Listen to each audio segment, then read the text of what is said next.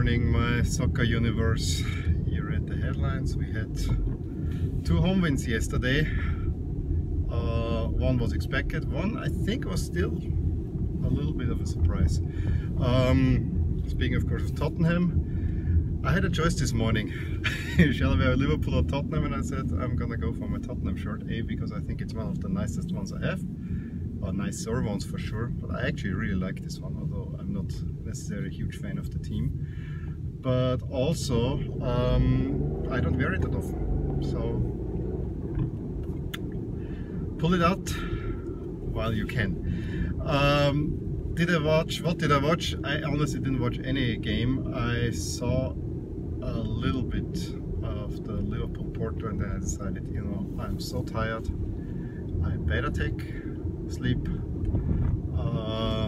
get some rest in, so that I'm actually fit for tonight, because I'm way more excited about Juve against Ajax.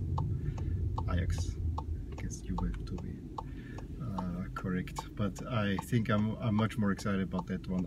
Yesterday's games, yes, they're interesting to me, but not as much. I think that even the Liverpool Porto from European pedigree was a good matchup. The Spurs City, yes, those are 2 really good teams, but a little bit lacking history in the competition. Lacking a lot of history in that competition, to be honest. So I wasn't even that mad that I would have only had the chance to watch Liverpool Porto, because, you know, I only have the zone and they're splitting the quarterfinals. Yeah.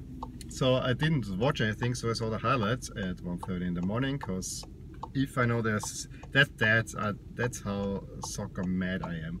If I know that there are games, especially Champions League games, and I don't know the result while falling asleep, I usually wake up in the middle of the night. I usually wake up 2 or 3 times. I don't sleep through the night. And so I decided, okay, 1:30, let's watch the highlights. And I knew already that Liverpool had a 1-0 lead, so let's go to that game. First, Liverpool Porto. I mean, Moussa Marega was a big pain overall for Liverpool, but Liverpool really dominated the first half. I saw it already in the first 15 minutes or so, where they made the 1-0, which was, you know, I think it was Milner who punted down the ball towards the left.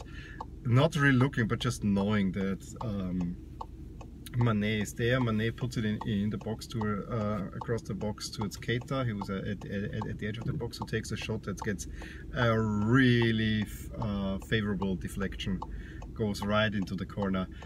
If he wanted to shoot it that way, I'm not sure if he would manage this. I mean, this was one where you could see this deflected, because otherwise the shot never takes that nice of a bounce in the upper corner. If it would have been without deflection going up there, it would have been a wonderful goal. Has to be said. So Keita puts them up 1-0. Liverpool had even more chances. I think there was one, especially by Salah, where he is clear. The defenders catch him, and then he rolls it past the net. Can happen. And then a really nice attacking move. Finds the ball to Alexander-Arnold, who crosses it into the flat ball into the box, and Firmino just has to punch it home. And it's 2-0 Liverpool, which was the result that I actually predicted. And I thought, oh yeah, is this going now in completely opposite direction? At that point, or slightly thereafter, I mean, Liverpool was also lucky, because Alisson needed to make a save on Marega, and then there was, I think, directly or close thereafter, cross in that he kind of saves, but the ball falls onto the hands of a Liverpool defender. Who was it? Anyway, it's handled right here, which, you know, I'm not a big fan of, but there is VAR at that stage, and I was actually surprised that they didn't hand Porto a penalty there, so there was some luck. Second half, there would have been a 3-0 by Mané, but it was offside. Liverpool then kind of retreated a little bit and you know, got the game, just controlled the game without threatening too much anymore. After this great first half, they clearly showed, yeah, we are the better team, and now we're gonna let it slide. Then there was one controversial scene towards the end where first there was a penalty appeal by Porto. I actually haven't seen the replay to it, since no one really, I read a little bit today, but no one really made too much of a fuss about it, so I assume it was not that bad. But yeah, then the ball goes on the other side, falls to Salah. Salah wants to get it and hits with his foot the shin of the Porto defender, which, to be honest, that can very well be a red card foul. I'm not sure if he got even a yellow for it, and I'm not sure if they looked at it, but I think they were lucky there. I know there was maybe no bad intent, but you cannot go into a challenge like that. I think he could not really complain if this would have been a red card. So Liverpool goes on 2-0, and the result that I predicted 2-0 stands. So I always say sure to go wrong, but again, this one, pat on my back, not making much of it. I was way off for Spurs against City. First of all, finally we have a Champions League match in the new stadium. From what I hear, they made even announcements, yeah, Champions League football near White Hart Lane or blah blah blah. And yeah, finally they got it, and it might be the last one, but who knows.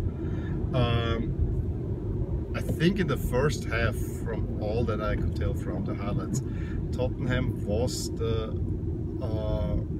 team that was more ready for the game. Was more dangerous, controlled a little bit more of the game, you know, a lot of pressing, but being quite wide. However, there was only one real chance by Kane. The biggest chance actually came from another handball call for City. That, you know, Danny Rose is trying to clear the ball from a shot, and it falls on his hand. This is one of those that I find absolutely tough call. I don't like it. Honestly, I really do not like calls like this for handball. But then again, it is consistently given, except that the game is played in Turin. Still hurting over that one, honestly. So yeah, it is penalty. Aguero steps up and Lloris saves it. And for all that we have damning Lloris, he's been saving 3 penalties this year already. So I guess he's a good goalkeeper, but he has some obvious flaws as well. It also, I mean, I think on ESPN FC they were discussing the last week, who would you take, Luis Suarez, Kun Aguero? And to me this is not even a discussion.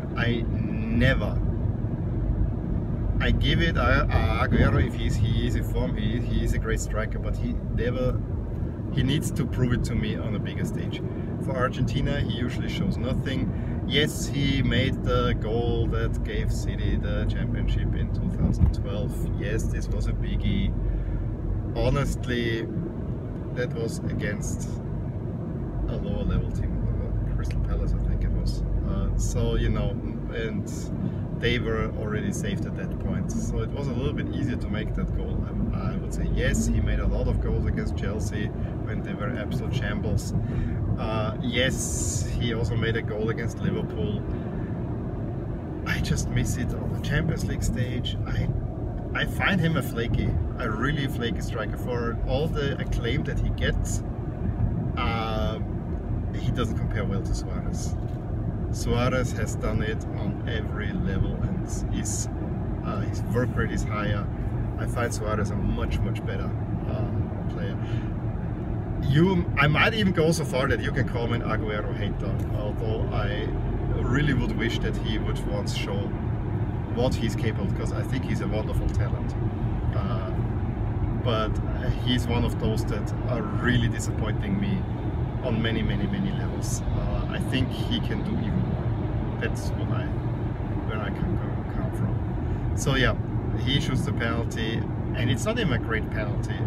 It's really convenient for a goalkeeper. If the goalkeeper has the corner, he will save it 5 out of 6 times. Probably even more, because there was not even that much punch behind that shot. So yeah, that was the big scene in the first half, and no, the second biggest, because the biggest was Guardiola not watching, and then his assistant Arteta kind of nudging him this way, and then Guardiola going, we missed it. Yeah. Can I also say that I would have hoped that City plays in their navy jerseys that I love so much. I mean, the purple-orange is not that bad, but I think the navy jerseys are better. Just saying. Tottenham, of course, in all white, and it does not look good. It really does not look good. I don't know why they play in Europe in all white. Then give a plain white jersey. It just doesn't look good with the fade then going into white again. It really looks like this emergency ring that you have on ships that are around. It doesn't look good. Absolutely doesn't look good. So yeah, then in the second half, City actually gets more of the game and is dominating. There was a pretty good chance by Raheem Sterling that was safe, but I think the big story was weird tackle. No, not even tackle. I mean, Kane wants to save it and gets stepped on the foot and has to leave the game. And from what I hear, he's out for the season. So I mean, that's a big blow for Spurs for sure. Because while he had one chance in the first half and was more there for work rate, that's a big loss, because he really can make or break Spurs. I mean, they have other players that with a good work rate can make it, but Kane, I always thought, is the central figure in Tottenham's lineup. So at that point you kind of expected Tottenham to fold, but no, they didn't, and it was an individual effort by Son, who kept the ball inbounds from the touchline, kind of catching most City defenders off guard, because they really thought that it was going out. We were not defending that well anymore, and he gets it out, turns around, shoots it onto the net, and it's 1-0 Spurs, and they hang on to that result and get a win. I said it will be 3-2 for City. That was maybe a little bit too optimistic, although I thought both teams are kind of offensively gifted. Spurs with a 1-0 win. That's gonna be an interesting result going to Manchester City. Definitely that makes it appealing, let's put it that way. That definitely makes it appealing, and we'll see where this will go. I would still say advantage City, especially with Harry Kane out, but then we gotta wait and see. One last on Harry Kane. If he's really out for season, I mean, he had this injury, he came back playing. I mean, these injuries, they can even make or break a career. It is just the way it is. I really hope not, because Harry Kane is one of the best strikers around at the moment. There we can have a discussion. Suarez or Kane, that I think is a whole different discussion. I might even lean Kane at the moment, but Aguero, no, not in there. But my personal opinion, let me know what you think. So yeah, tonight we have two bigger matchups, at least from the names. United hosts Barcelona. That is a really sweet matchup, and at least historically, I think Barcelona is clear favorites there. And then Ajax against Juve, which is also a really sweet matchup. That I'm also looking quite forward to, and that's the one that I'm gonna watch. Actually, everyone is of course course wondering, will he play? Let's see. I honestly think they can even afford not playing Ronaldo, because Kane is Moise Kane is in such a good form. Not Harry Kane, Moise Kane. Although it should be Keane. I think it's just the Italian pronunciation. Really looking forward to that game. Not only because Ajax is such fun to watch, but Juventus really wants to put a stamp on the competition. And finally winning it for a third time. Just gonna wait and see. You have predictions from yesterday. If not, if you haven't seen it, the link is up there. Okay, let me know what you thought about yesterday's games and where things are headed. Give me a thumbs up if you enjoyed this video, my take on the games. Subscribe to my channel if you want to see more of these, and I'll talk to you soon. Bye. Hey there, I really hope you enjoyed this video, and if you did, here are some videos and playlists that might be of interest to you too. Also, please consider subscribing to my channel, as it will give you all the updates on my channel, all things My Soccer Universe. And with that, I want to wish you a wonderful day.